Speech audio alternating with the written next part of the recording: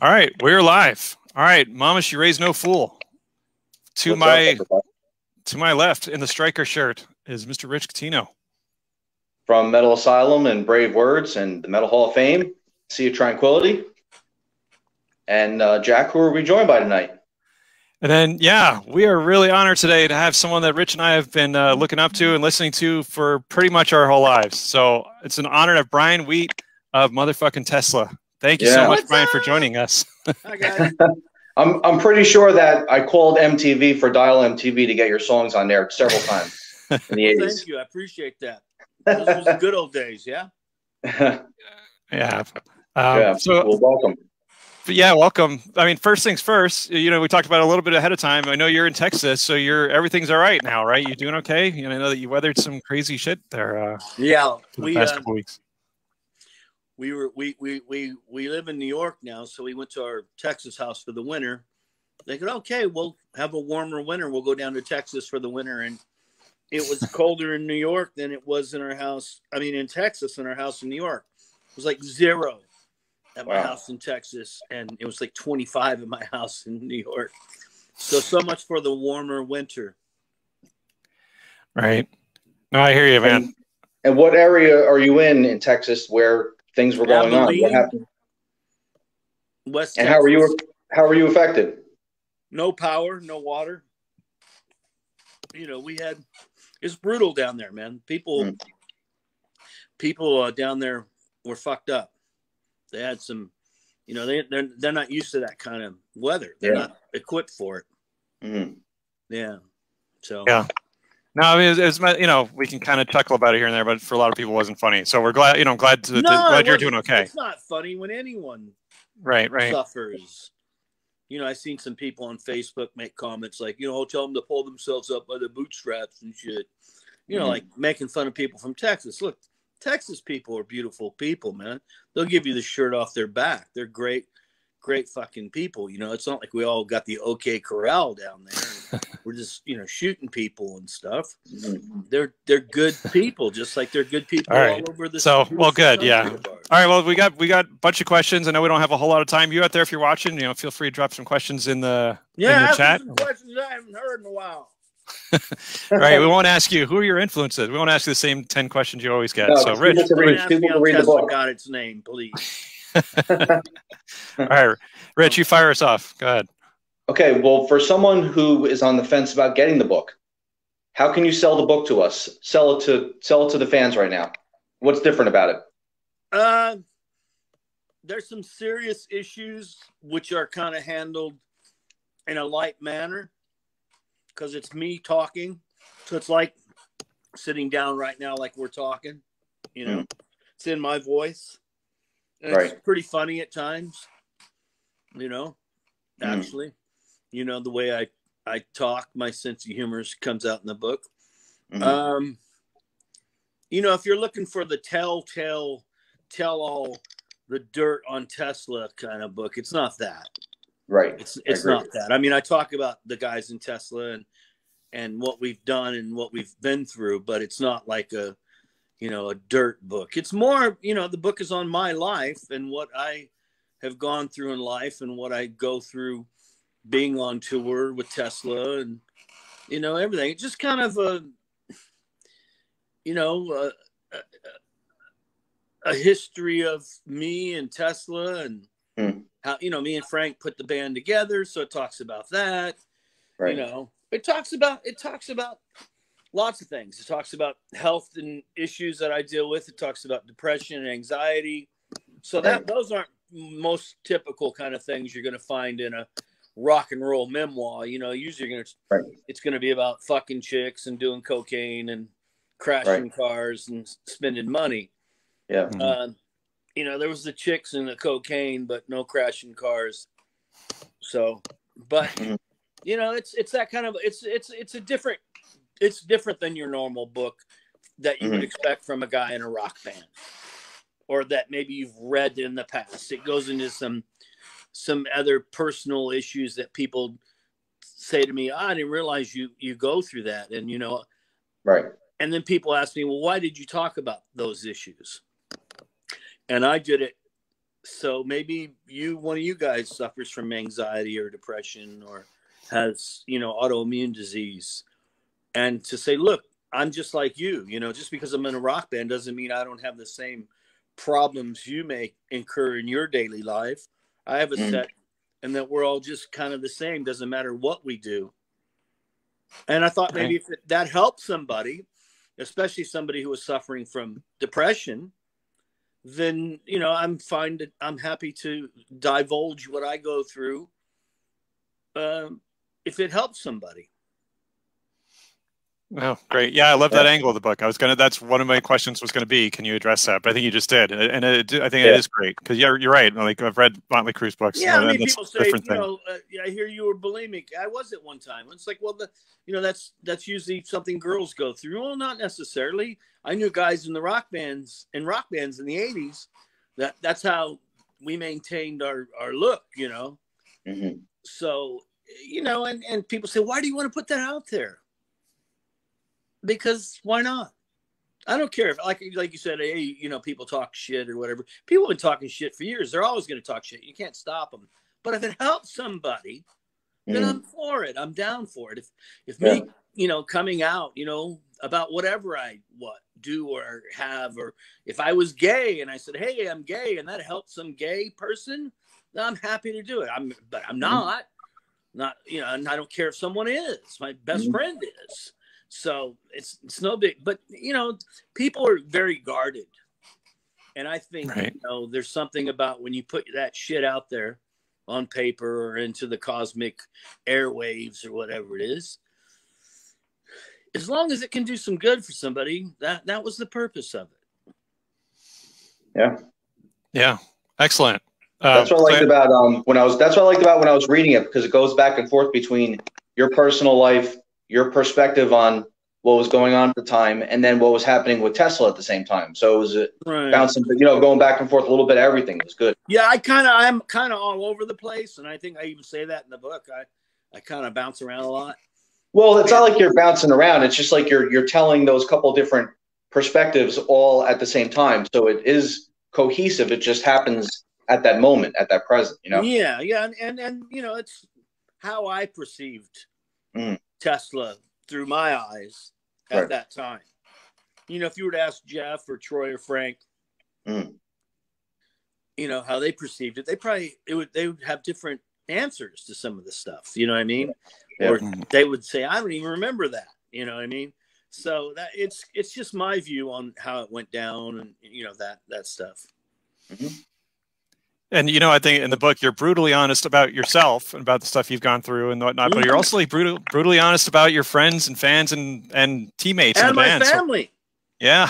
Right. I mean, I'm brutally honest about everything. I mean, it's like that's me though. I'm the guy in the room that just, there'll be a fucking 900-pound elephant in the room, and I'm the guy that go, hey, do you know there's a fucking elephant over there and he's shitting in the corner? We might want to do something about it. And a lot of people just go like this, right? I'm the dude that'll say it. That's what gets me in trouble sometimes. You're not going to get in trouble here. That's okay. But so did you get any in trouble? Did you get any reviews from your bandmates? Have you any reactions, responses? I don't know that any of them have read it. Okay. I mean, I saw Troy yesterday. I don't think he's read the book. I know Jeff had a few copies that his wife bought, so I'm sure he heard about it. And he was like, say whatever you want. It's all true. I don't know if Frank's read it. I don't think he has. I talked to him the other day. And I don't know if Dave's read it. How long has it been out now? December. 2 months. So it's still fairly new. Yeah. Yeah.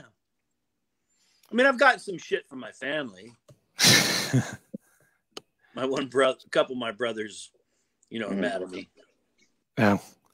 Well, from reading the book, yeah, it seems like that's. Well, they like to live in this fantasy, and I just told the truth how my family was when I was growing up, and that, I think they got bummed out. They watched too much Leave It to Beaver.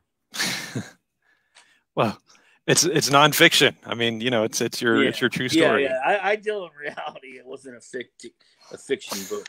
I mean, some biographies and autobiographies are kind of like, you know, you read it and you're like, that didn't happen. Even though I've never met these people, I know this didn't happen. But yeah, that's what I really, as a reader, there's a lot of trust. If I'm able to make myself look bad, what the fuck? You know, I didn't say anything about anyone else that I didn't say about myself. Right. You know, it's not like I said all this shit about all these other people and then I made myself out to be some kind of fucking angel or saint. Because, you know, I'm not. I was no choir boy. Well, the only other thing I'll say about it is I felt like there's also a lot of love, even for Tommy and for, you know, you have harsh stuff, but I feel like there's love behind it. I mean, maybe I'm reading that into it. That far. I wouldn't say there was love for Tommy. Okay. Well, for the other guys, maybe the other guys, then when you're like, I mean, he did this, he did that, but you know, I could tell like brotherly love. Love's a pretty strong word. So is hate. So I won't use either one of those when it comes to him. I don't love or hate him, but yeah, I just kind of told it how I saw it. You know what I mean? So, you know how I viewed it, and you know, I think it's pretty accurate from what I can remember and what I do remember. Like I said, if someone else in the band wrote a book about the band, and you know, it would be different, and that'll be the fun if someone else does it. You know, I know Troy's putting out a book next year. And, okay. You know, it'd be great if he talks about some of the things like I'll give you one example. That story of Chrissy Hine being in the studio. And I said, it was me and Jeff. Troy says it was me and Troy. Okay. And I can't remember. I thought it was me and Jeff sitting with Chrissy Hine. So he's saying it was me and him. And fuck, maybe he's right. Right? All right. Well, that's forgivable. You know, that kind of thing. It's not like, this whole thing is bullshit. Everyone, you know, people forgive. I mean, I didn't say anything that bad about anybody that, you know what I mean? No, no, definitely not. I suppose the only thing, you know, people say, people say, we didn't realize you guys took drugs. Come on, give me a fucking break. Of course we took drugs. And we drank. And we had sex. You know, we did all those things. We just never really talked about them. Because we weren't in a lot of magazines back in the day, or, you know, outside of Signs and Cowboy and Love Song, MTV didn't really play our videos, just those three. You know, and Little Susie, I think they played, but that really was it. They didn't play us a lot. And Edison's Medicine. I remember seeing Edison's Medicine a lot too. Did you? Yeah. Okay. Yep. Okay. Because I remember they had their panties in an uproar about all the things we were saying about Tesla, how, you know, Tesla invented all this, and they were like fact checking us and shit. So I seem to remember them putting up a bit of a, well, how do you know that's true kind of thing? And well, okay, well, kind of like today, right, on Facebook, you know what I mean? Yeah. They were ahead of their time, MTV. And then we never got any covers of magazines. We were never on it. We were on one cover, Rip magazine, in 1991 for Psychotic Supper. Jeff was on the cover with a military helmet or something. That was the only cover of a magazine we ever got. So we didn't get a lot of press when you look at the time that we came out, compared to, you know, Poison or Motley or Warrant or Winger or Whitesnake. You know what I mean? We got a lot. One thing we did have was a lot of radio play. You know, we did really well at rock radio. And you guys got great tours. You got great tours too. Yeah, and we had great tours. Yeah. We're good live. We're still good live, I think. Yeah. Yep. I think you know, I think we're better now live than we were back then, because we're not as fucked up. You know, we don't really do, you know, we're older now. We don't really party.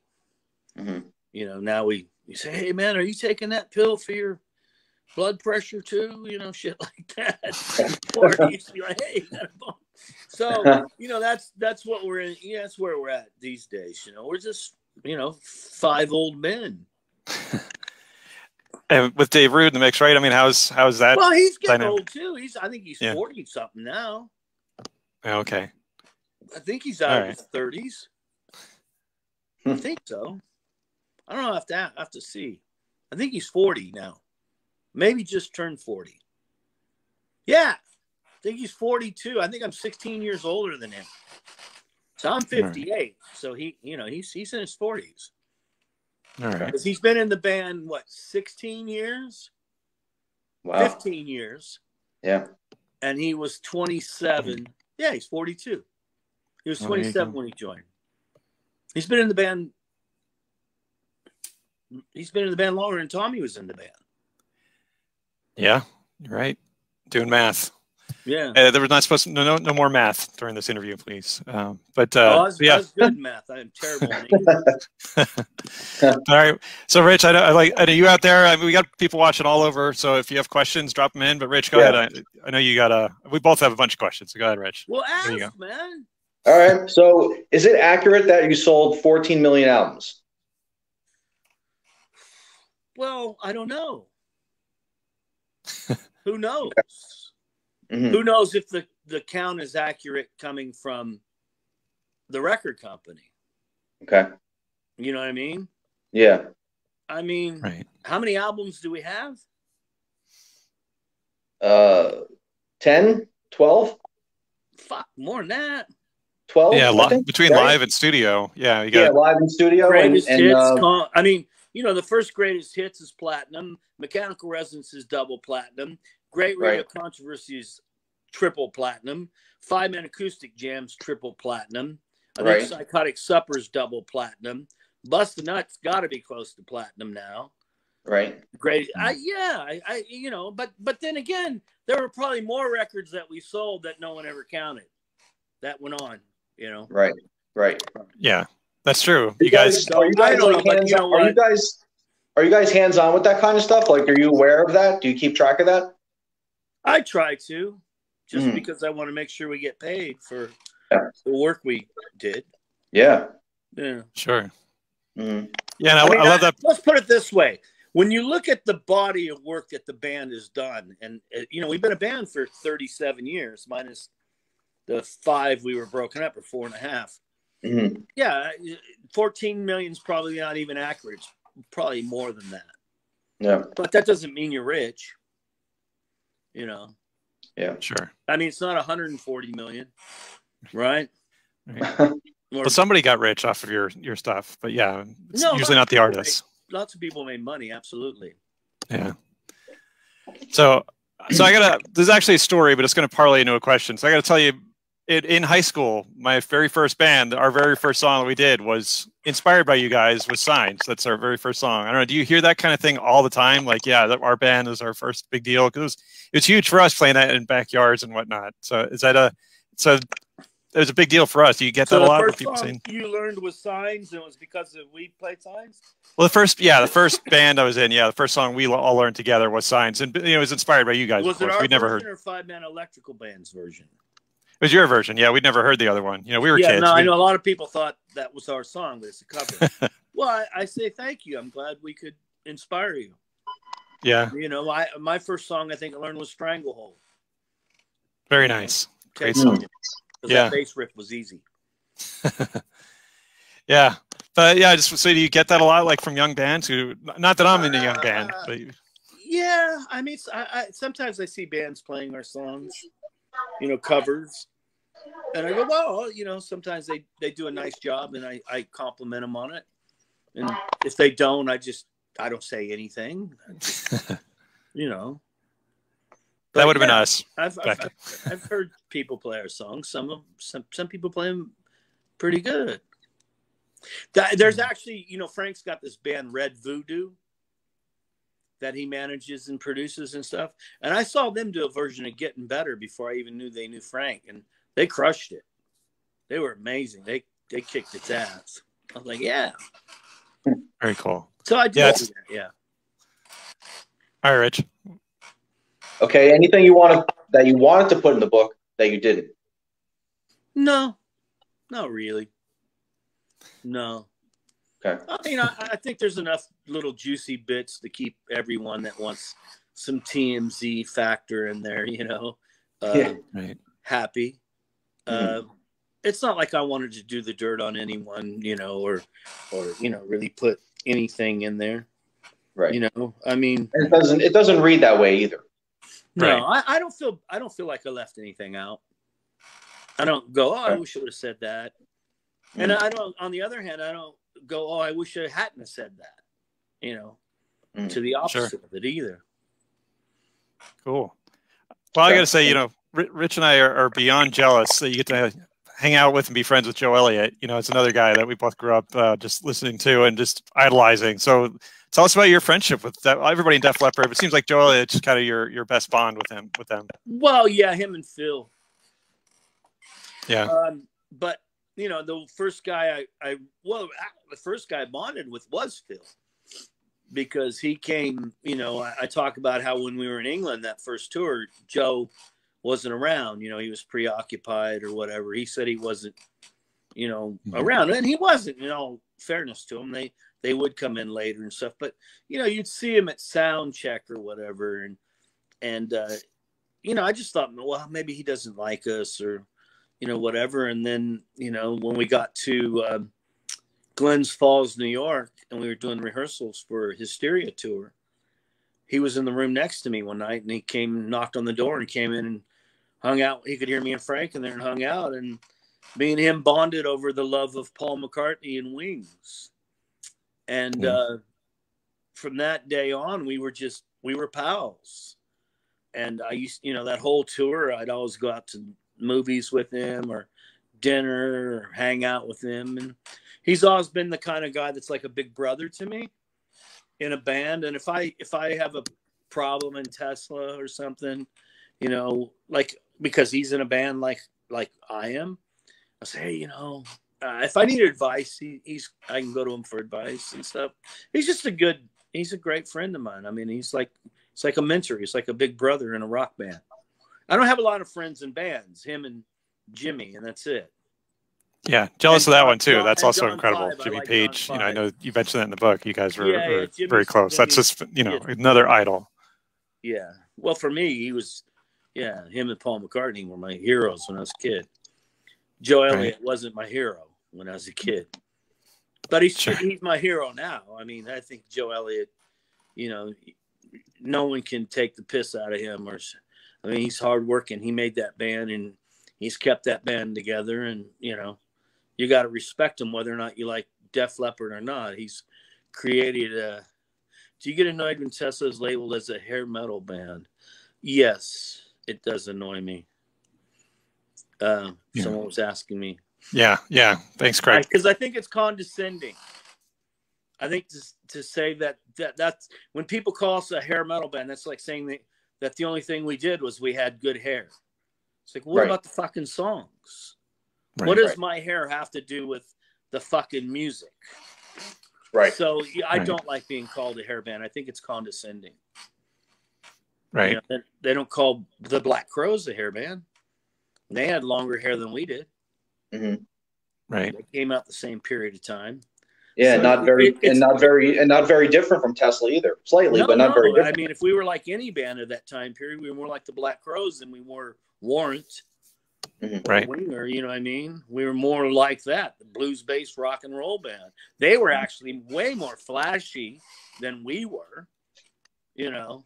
So yeah, I don't like it. But I don't, you know, I'm used to it. I don't give a fuck anymore. But when people ask the question, I will tell them, yeah, you know, look, just say we're a cool band from the '80s that had blues-based rock and roll songs that, you know, wore jeans and working people's, you know. Working people, and we could be your next door neighbor. We could be the fucking gardener, you know. I could do that. I could be the dude that comes over right now and mows your lawn. Matter of fact, I haven't played concerts in a while. You need your lawn mowed? Not in Arizona, but no, I appreciate that. That's right. You guys got rocks and shit for grass. Sand, sweeping the sand. But No, this is a real quick follow-up to that. You know, Rich and I are involved with the Metal Hall of Fame, and we've had that discussion about like hair metal. Like, do we use that as a category? I'm like, no, that's kind of insulting. You know, it is insulting. Yeah. It's not nuts. We put it as hard. It's why not just rock and roll? Just rock and roll band. We called it hard rock metal because it's hard rock with the metal edge. I guess. You know. I guess. I mean, we did a lot of ballads. Tesla had a lot of ballads, so right. Yeah. We were more like Foreigner. You know what I mean? Yeah, but you also were played on Headbangers Ball, and you could fit on Headbangers Ball. Yeah, too, so. Yeah, we could get heavy. Yeah, absolutely. Great. So speaking of heavy, I got some requests. Being a fan for your set list, so I'm curious if tell me if you played them recently, if you would put them in the set, if you don't like these songs. Okay. All right. Is that cool? All right. Rock me to the top. Played it all the time. Okay. But has it been a while? Because last time I saw you guys, you didn't do it. I don't think. We can look. We have 14 albums. We only play an hour and a half. Okay. All right. So, I don't see it in there that often, so that's why I asked that one. Well, let me just go ahead, and then I'll give you my overview of this whole topic. Okay. All right. Don't de-rock me. Talking about heavy. Don't play it. Okay. Had enough. I haven't played it since Psychotic Supper. Okay. Is it a song you like, or you just prefer not to play it? Here's the thing. Okay. You have some more you want to ask me though about? A couple more. Yeah. Is that cool? Yeah, because then I'll give you an answer that kind of covers the whole. Okay. Lady Luck. Played it a couple of years ago for a while. I think this is probably my favorite. Flight to Nowhere. I think we only played that in 1989 for a couple of shows. Action Talks. Have played it over the years, in and out of the set every now and again. Okay, and Shine Away. Played that more than any of them, probably. Oh, okay. Okay, so your thoughts on all those. Let me answer your question. Okay. There's guys like you who are hardcore fans. Mm-hmm. Okay? And I come to your town, and the venue holds 2,000 people. Right? Now, those hardcore fans, they might make up 150 people in that audience. And the other people, they know Signs, they know Love Song, they know What You Give, they know Modern Day Cowboy, they know Little Susie, right? They know Paradise, they know these. So you have to balance the set out between the hits, which the masses, the bulk of the crowd, that's what they want to hear. Okay. Then you have people like yourself that want to hear these obscure songs, right? So we try to put in a couple of those a night, right? Mm-hmm. So let's take Shine Away for an example. If everyone out there had a card to vote, because we like to vote in this country, right? What would you like us to play? Shine Away or Song and Emotion? Similar songs, right? Same kind of song. Yeah, kind of What movie. do you think's going to win? Probably Song and Emotion. Yeah, I'm sure. So that's the thing. You've got to kind of go with that. Yeah. It's like guys like yourself who are hardcore fans, you're going to go to multiple shows anyway. You know what I mean? Yeah. And we do. I mean, if you look at our set list, we throw in a couple of those every night. And we kind of rotate them out. So it's, maybe one night it's Lazy Days, Crazy Nights. One night it's Action Talks. One night it's Shine Away. One night it's Freedom Slaves. One night it's Time. Some of them we just don't play anymore. Like Had Enough. Okay. You know what I mean? It's like we play Rock Me, right? Or Action Talks or Solution. So we try to go with a balance. And this is the thing that me and Frank kind of have discussions over. He'd like to play more deep cuts. But I think if you did that, then the people that came there expecting to hear all your hits are going to leave disappointed. So it's a fine balance you got to try to achieve. I mean, you go see Aerosmith, they play all their hits. Okay? Right. I saw the Black Crowes, and they didn't play any of them. And people were leaving. You don't want that. You know what I mean? So yeah, it's hard. It's a balance. You know, I go see Paul McCartney. I want him to play "Oh Darling." It ain't gonna happen. You know, he plays all the hits. Yeah. He plays a couple of the kind of rare tracks, and you're talking about a guy that's got, 50 years worth of music. So 60 years, I think, right? He was in a band before Wings. I don't know if you knew that. That Beatles guy. Yeah. So that's how we try to approach the set list. Okay. But I mean, it's tough. You know what I mean? Yeah. It's tough being in a band, guys. Mm-hmm. I understand. I thought I'd just throw those couple requests out there. Maybe I can hear. I hear you. Maybe I could hear one or two of them next tour. Look, every night on the Psychotic Supper tour, we played "Had Enough." 18 months straight, because that was the album we were promoting at the time. Yeah. Right. And that wasn't a hit on the record. We had 6 singles on that record. Right. So you had to play those. Yeah. We were playing 7 songs. Yeah. Some night 8 offsite. So we were playing 2.5 hours. We were trying to kill Jeff. We were trying to kill him. Dude, sing for 3 hours a night, 5 nights a week. Well, I guess it's not helping either that I requested all heavy songs too on top of it. Yeah. So is that still every one of those songs, with all due respect, aren't the songs that the majority of people recognize Tesla for? Right. Sure. They're songs that a hardcore fan like yourself would want to hear because you've heard all the hits and you want to hear the deep cuts. Yeah. And unfortunately, when you got so many records, I mean, we're not even able to play all the let's just call them the A songs off the record, right?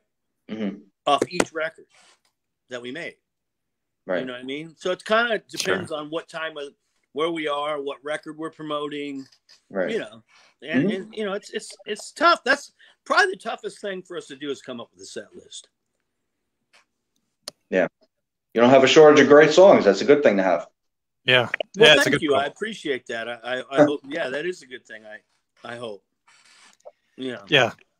Yeah. I had. We thought we think they're all great, and we wouldn't have put them on a record. With the exception of Games People Play, we didn't think that was great. Oh, okay. Yeah, that's covered in the book. Yeah. I hated that one. Still do. We did this version of The Ocean, and that's what we wanted to put on the album. But I don't know if you guys have ever heard it. Have you?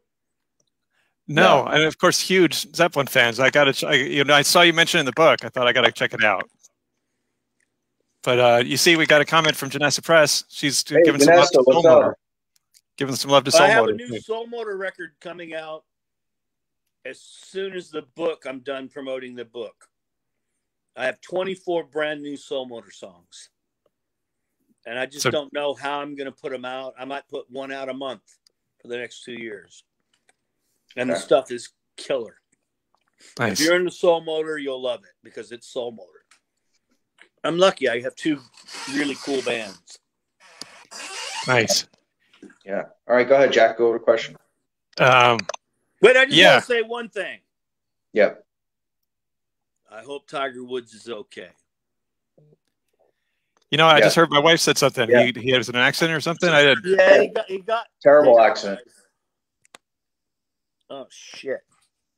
Okay.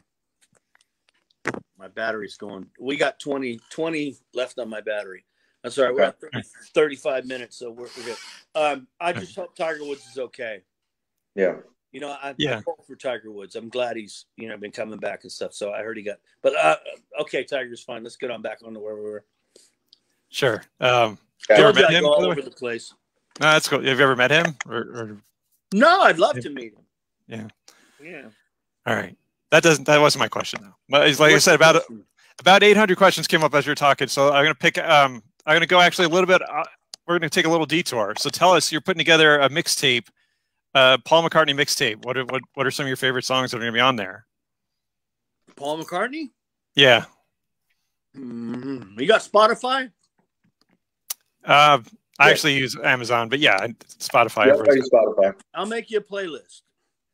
I mean, it's Very going to be cool. Band on the Run. It's going to be, you know, Live and Let Die. It's going to be Maybe I'm Amazed. It's going to be High,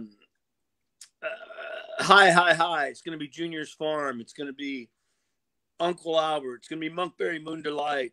It's going to be Helter Skelter. It's going to be Oh Darling. It's going to be Blackbird. It's going to be, you know, his new album's got some great, amazing stuff on it. I mean, it's just, you know, I like Rich's, like the deep stuff. That's me with McCartney, man. I can tell you everything about every record, every bootleg.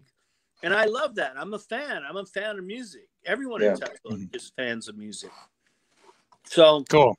But that would probably, you know, that'd be a good start on McCartney. It'd be hard if you said, I'll pick 10 songs that were Beatles and Paul McCartney and Wings and Paul McCartney. It'd be hard to narrow that down to 10. Hey Jude, Let It Be. I mean, Let It Be is my favorite all-time song. So, oh yeah, of course. The song ever written was Let It Be. And on the 8th day, God created Paul McCartney. On the 9th day, he created Freddie Mercury. On the 10th day, he created Jimmy Page. What do you think he had to do on the 11th day? I got some names, but what are you doing the 11th day? He had to rest again. And then he created metal. Then he created Jack and Rich. That's right. Exactly. Good answer. We're gonna have you on every week, Brian. That's you know, life began in the nutsack. So I've heard. Yeah. Just don't. I don't want to picture in my, you know, when you picture your own parents, though, then it gets a little, But I mean, that brings us back to the book, right? I mean, yeah, my dad was the milkman. Right. Yeah. Yeah, it's the title of the book. I am the bastard son of the milkman. Which again is one of those candid things, man. Like I said, a lot of rock stars. I mean, Nicky's like a badge of honor, man. It's like, hey, I'm a bastard. You fucking am a bastard. You know, when someone calls me a bastard, I am. You know, man, you got to make light of these things, guys. You can't take it so serious. Everyone has hard knocks in life. Right. True. There's a lot of fucking ups and downs. What builds your character is how you deal with those fucking hard knocks. Yeah. You know? Yeah. And, you know, for anybody in any walk of life, you know, you pick yourself up off the ground. Gotta hang tough. Great song. Yeah, great one. Yeah. Don't play that one anymore on the set. See? Oh. But I've heard it before. I've heard it before on tours several times. That's why I didn't throw that one in there. You know, we play it a lot. It was one of the hits on. You know, we play Heaven's Trail. We play Love Song. Yeah. You know, and then you got Way It Is in Paradise, both on those records. You got Lazy Days. You know, we had a lot of songs back then. Yeah. You know, Lazy Days you brought back. Good stuff. You know. Yeah. Changes. Lazy Days you brought back recently. Changes. Yeah. Right. Yeah. Last tour I think it was, right. I mean, we play it. You know, we play. You know, call it what you want sometimes. Anyways, enough of the old set. Come on. What else? Let's talk about something else. All right. Well, actually, I got to follow up, Rich, and then I'll shut up. Then you can take. But so let's just follow up on the McCartney thing. So how was We Can Work It Out? How did you end up choosing that one to be on the acoustical jam? Well, I picked it, obviously. Right. I mean, why did you pick that one over because it lent to the acoustic unplugged thing. It was an acoustic based song. Yeah. Okay. Oh, that'd be a great one to do, and it had the whole band. You know, I could have said Blackbird, but then it would have been just Frank and Jeff, and I wanted to play too, especially if it was going to be a Beatles song. Yeah. All right, that's a good answer. That works for me. All right. All right, Rich. Okay. Rich?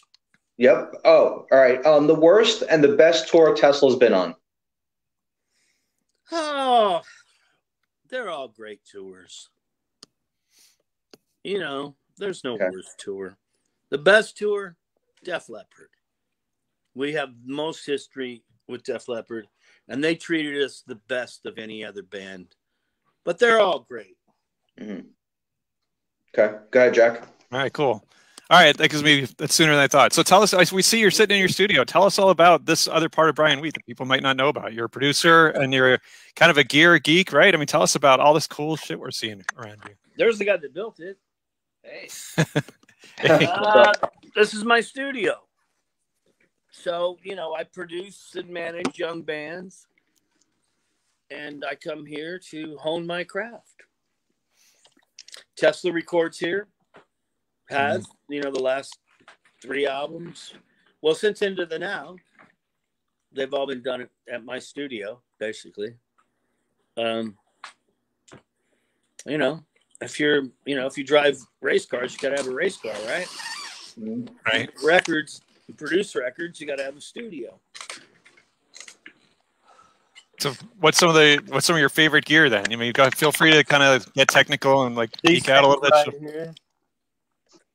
These are Neve 1073s.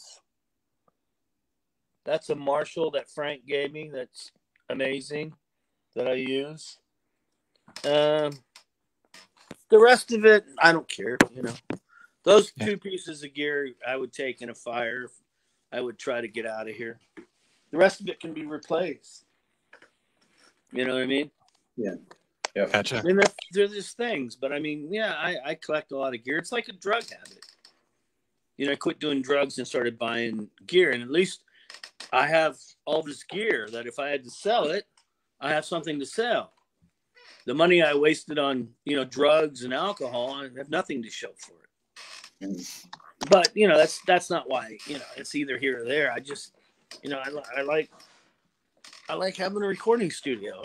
This is what I love to do. I have passion for it. All right. Excellent. Yeah. So, yeah, again, if you're out there, you got questions for Brian Wheat of Tesla, then drop them in. But, Rich, all right, your turn for the question now. Okay, so until Tesla can play live shows, do you think you guys may do something virtually?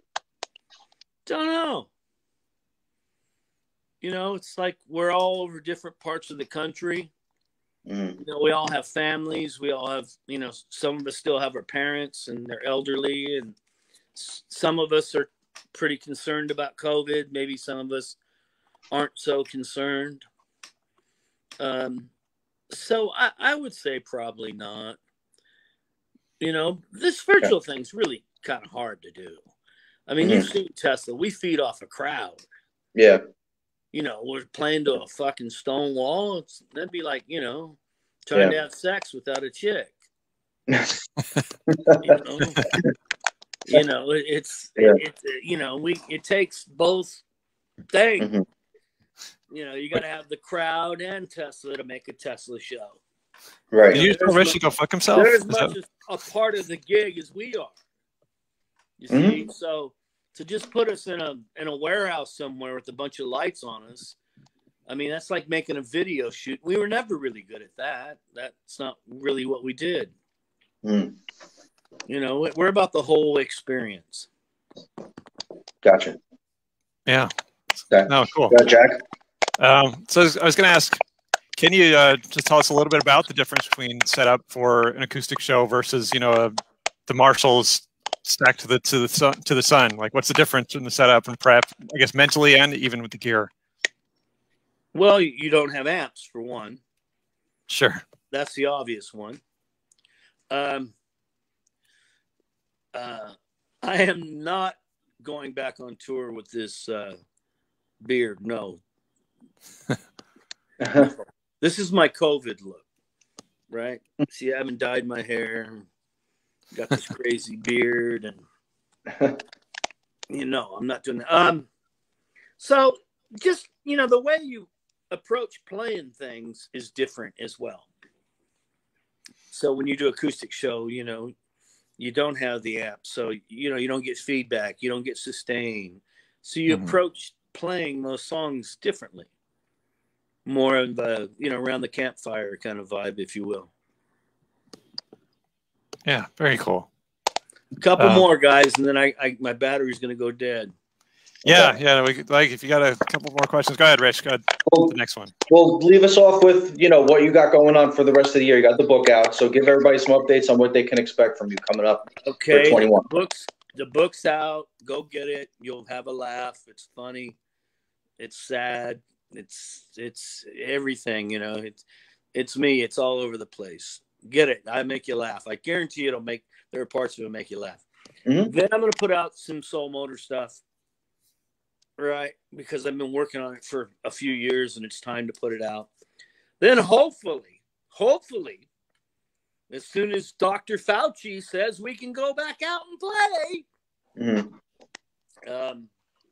we'll go out and play concerts.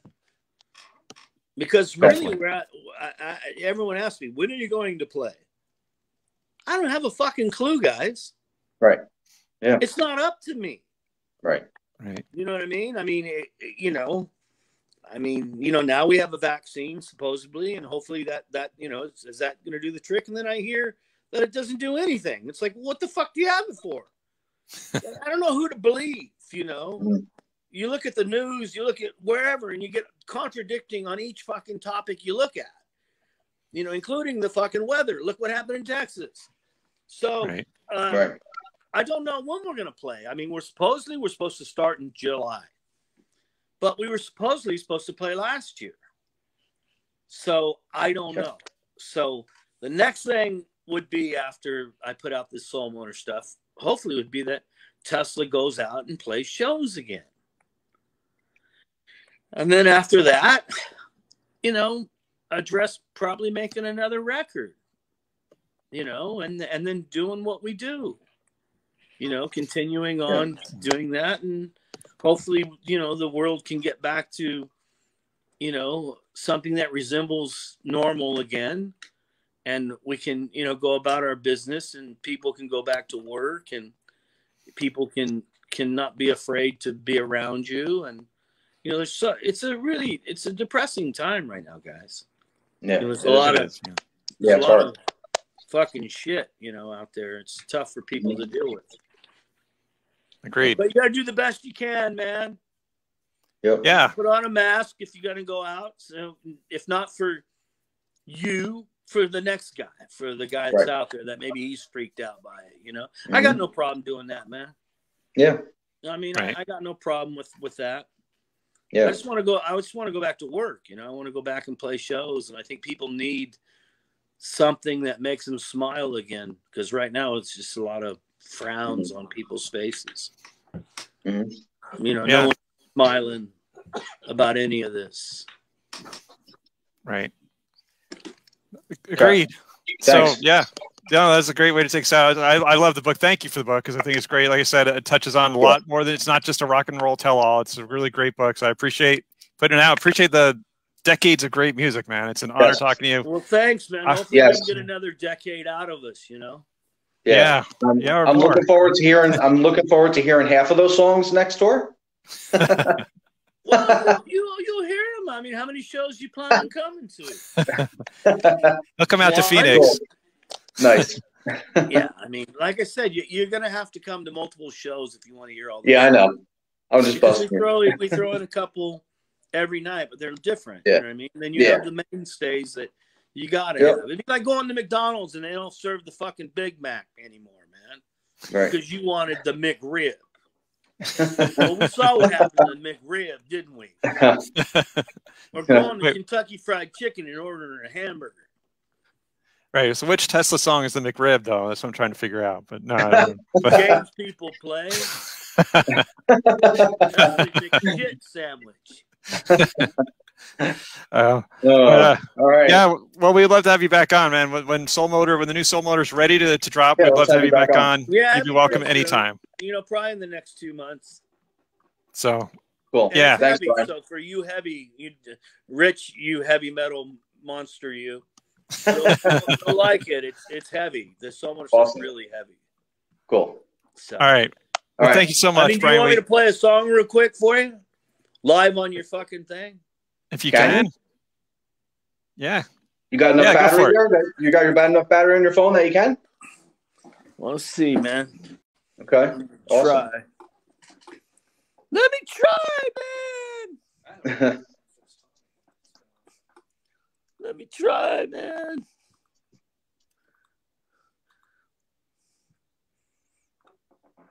Let's see here. How do I do this? By the way, Tracy Ann Layton Violet says, thank you for this interview. Always a pleasure hearing from Brian. Hope that Mo and the pups are doing well. They're all good. They're in Texas. And, you know, we had this pretty gnarly weather and, you know, but we're okay. We survived, man. There we go. Let's see. Let's see if I can get this to play.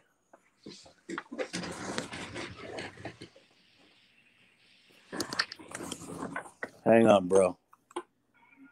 No problem. Little Soul Motor exclusive here. Yeah. There you go, man. Can you hear it? Yep. Yeah.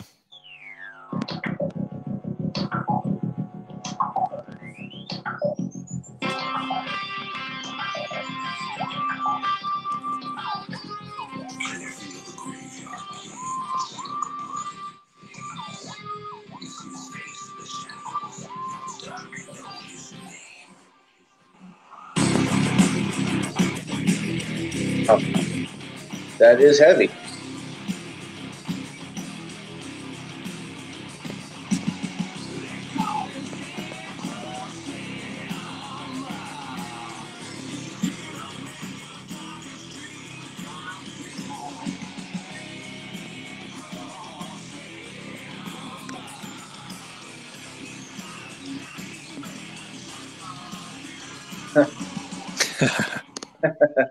That is definitely a heavy rocker there.